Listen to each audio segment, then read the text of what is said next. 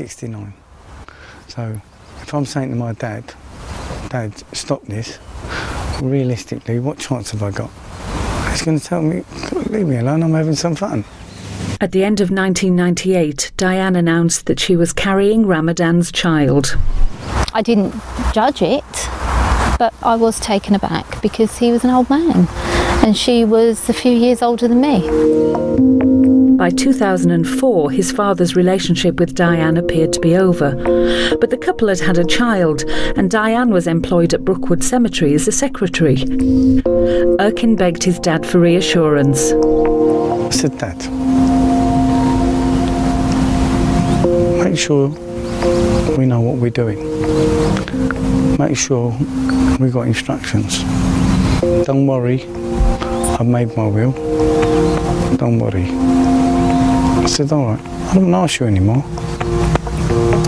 I said, just make sure that we know what we're doing. But the day that Erkin was afraid of came much sooner than he expected. On the 2nd of November 2006, Ramadan Guney was found dead at his house in northern Cyprus. Stunned, Erkin flew out to be there.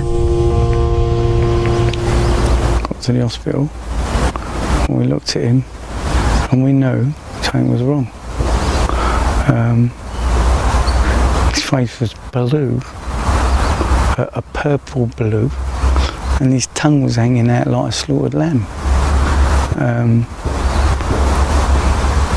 It was a shock, you know. It was completely, totally devastating. Ramadan had suffered from heart disease, but when the results of the post-mortem came in, Erkin wasn't satisfied.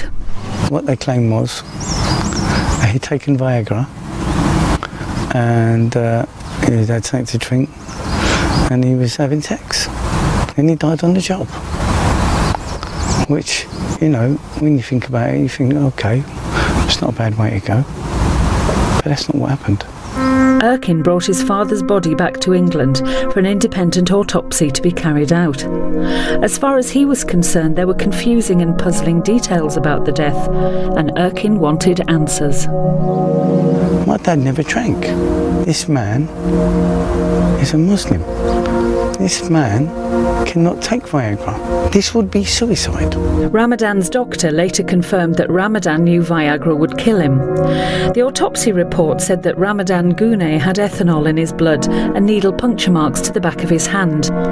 If he drunk the ethanol, it would also be clear from his urine sample. But at the post-mortem, that had been spilt. And we're in the middle of having to try and organise another post-mortem because we're not satisfied. There is no suggestion that Diane Holliday, who was in England at the time, had any involvement in Ramadan's death. The investigation into his death is still continuing. Amidst the grief and confusion, the family had assumed that some things had been taken care of. We were in shock, you know, about what had happened.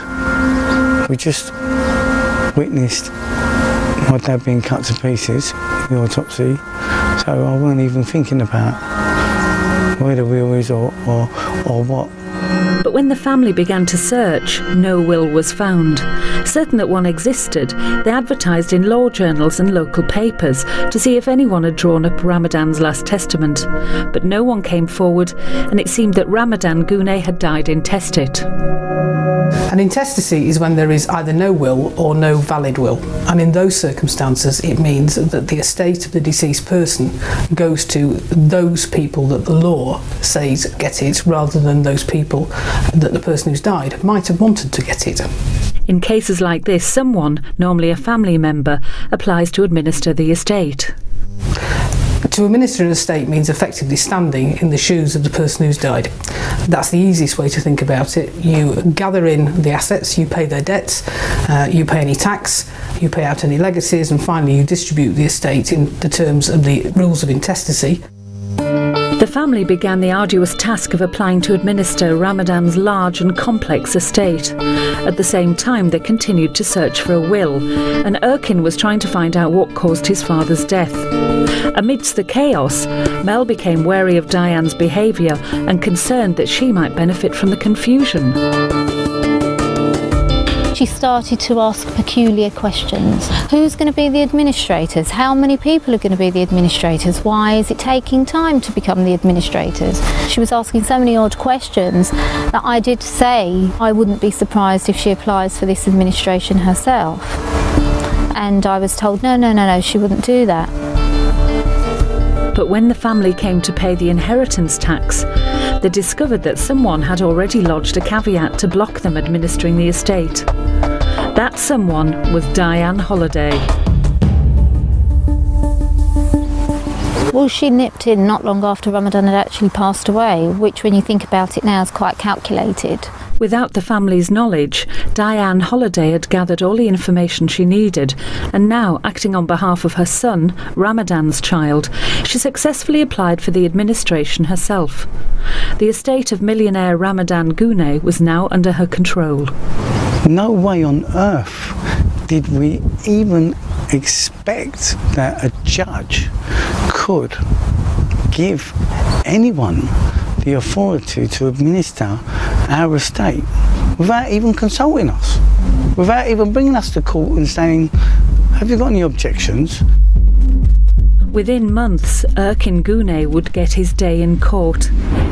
But when it came, it was to answer the charge of soliciting to murder Diane Holliday.